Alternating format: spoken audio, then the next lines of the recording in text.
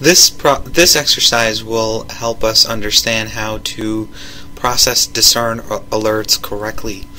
So briefly, I wanted you to see how Discern alerts pop up.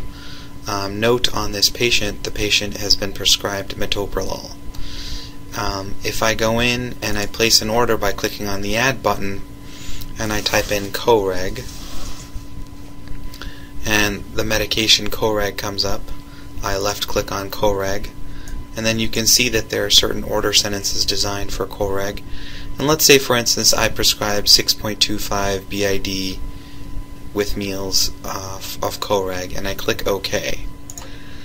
What Cerner is doing at this stage is trying to measure what's already on the catalog, the order catalog for the patient, and trying to test it against any interaction. So this window that pops up is called the Medication Clinical Decision Support Alert.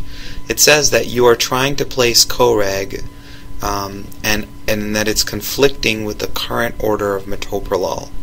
And so when such a window pops up, there are several options on this window that we can exercise, and that is we can choose to discontinue the metoprolol and continue to place the CoReg order within the same window. So what will happen is when we click continue, the metoprolol will get discontinued and CoReg will get started.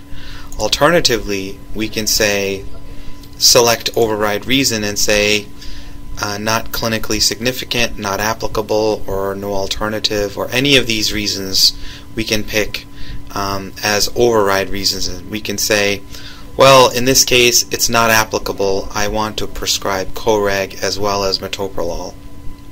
So that's the second option, that you can actually prescribe both meds. And then the third option is to remove new order, which is down here. Remove new order means I don't want to prescribe CoReg, I want to keep the metoprolol going. So those are the three options to review. Either we discontinue the metoprolol, or we prescribe both metoprolol and CoReg, or we have the option of removing CoReg.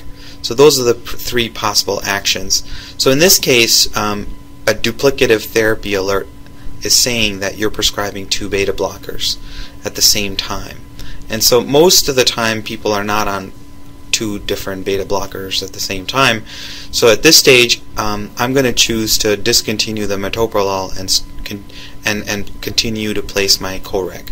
So when I click continue, I have processed the alert, and then I click done to close my search box, and you can see that here it's stating that we will be discontinuing our metoprolol, and then instead of the metoprolol, placing the patient on CoReg. One must be cognizant on the start date and time of orders. So to be cautious, the CoReg will start today at 5 p.m. That's military time. We can at any time adjust the date and time of these orders so for clinical appropriateness. So, and then if you click sign here, now it just places the order into the system. And if you click refresh, you will see that the metoprolol here has been discontinued and the CoReg is now ordered. This concludes this lesson. Thank you.